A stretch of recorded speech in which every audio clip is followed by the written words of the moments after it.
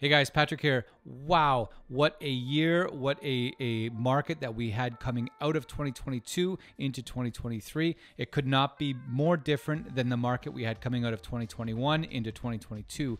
So this year is set up to be much like the last 6 months of 2022. Without going into it too in-depth here, I want to give you a quick snapshot of what we saw, what we're seeing, and where we see things going. So the market in a nutshell, the very first 3-4 months of 2022 were extremely intense. We called it market mayhem. The average sale price from December 21 into January 2022 jumped by, depending where you're looking, 12 to 19% in 1 month. The Niagara region as a whole, it was up $100,000 in 1 month. We'd not seen that before.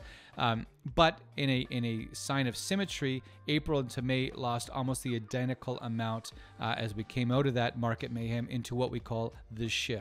And that was really quick in general for Niagara. And then some cities it was more delayed or prolonged as we got into May, June, or even into July. But in general, it happened whether it was 30, 60, 90 days.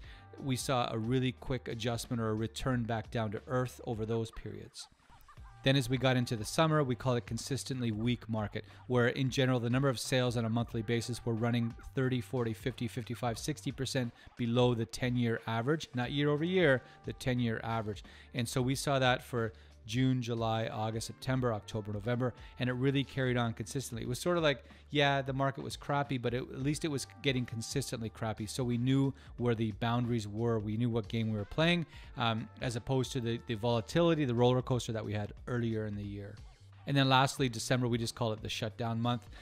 The previous worst month in Niagara real estate history for number of monthly sales was April 2020. There was 292 sales.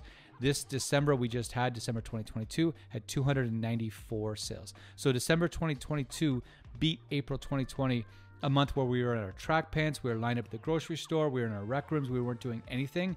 December 2022 beat that month by 2 sales to again be the second worst month in modern times of any month for the number of sales in Niagara. So that just, to me, it's not necessarily the market was terrible. The market was just tapped out. People were said, you know what, forget it. Let's go have Christmas. Let's go have holidays. Let's press pause. Let's reevaluate. We'll come back next year and see what we're going to do. And I think that's really a byproduct of it. So the people that were selling then were really, they had to get out of whatever they had to get out of, or they were just finishing what they started. But a lot of people just tapped out and said, we'll see you later. So here we are into 2023. Right now, as we get into mid-January, I think much like Q4 of 2022, it's going to take a while to turn this boat around.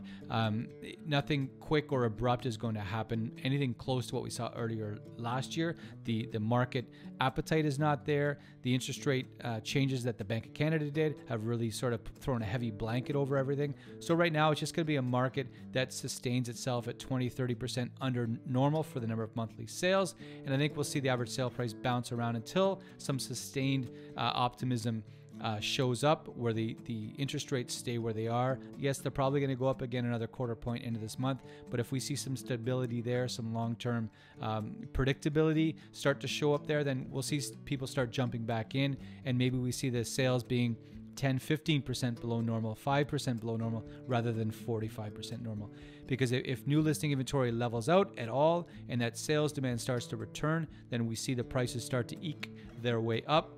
Maybe they only go up 1% or 2% over the span of the first half of the year, but I do expect we've reached bottom. The proportional representation of the sales that have happened recently that are in the bottom end of the market really drew that average sale price down as people on the upper end of the market just tapped out and pressed pause. And as we see a spring market return, as we get into Q2 of this year, I think we will see average sale prices start to find their footing a little bit, not a lot, not $100,000 in a month, for God's sakes, not even close, but we will see a small inching of improvement. I think, I could be wrong, but as we get into Q2 and towards the summer of this year. So we've got some tools and resources I wanted to share with you that might help make sense of what I just talked about. On a consistent basis, I think we put out as much market intel content as anybody out there on all kinds of different avenues, different channels, different lanes. So I wanted to share a few of those with you today. Our 2022 market report, it's really looking at 2022, what got us there in 2020, 2021, and then where we are here in 2023 and where we see things going in the near future. Now, I'm going to link that down below. That's the big mama. That's the one that covers everything. There's graphs, there's visuals, there's analogies, there's a lot of those, but it really breaks things down, I think, very well, and it'll give you a really good understanding after you read through it of exactly what's happening out there.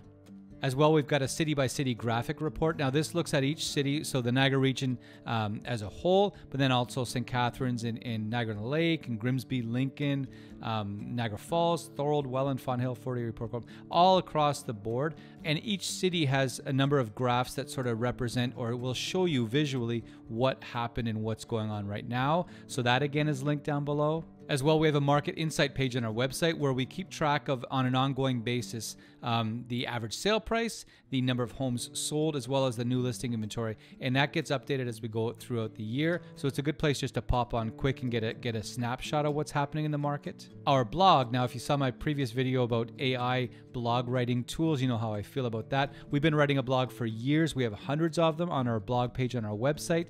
If you go there, you're going to find all kinds of, again, market insight, but then also tips to selling, tips to buying, things to know, design, decor, landscaping, all that good stuff. It is all there, and it is exclusively written by us for you.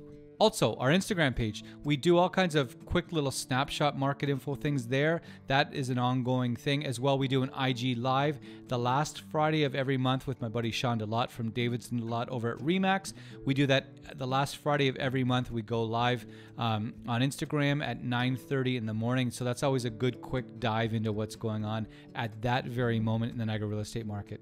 And speaking of Sean, we do a podcast. Check that out. Isn't that nice? Niagara Real Estate, your Niagara Real Estate podcast.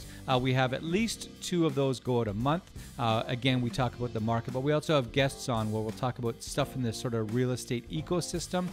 So this is season 2. We're really excited about that. So you can check that out. Spotify, Google, Apple Music, wherever you get your podcast, it is there. Again, that is your Niagara Real Estate podcast. Links down below. And of course, there's the good old-fashioned text, email, phone call.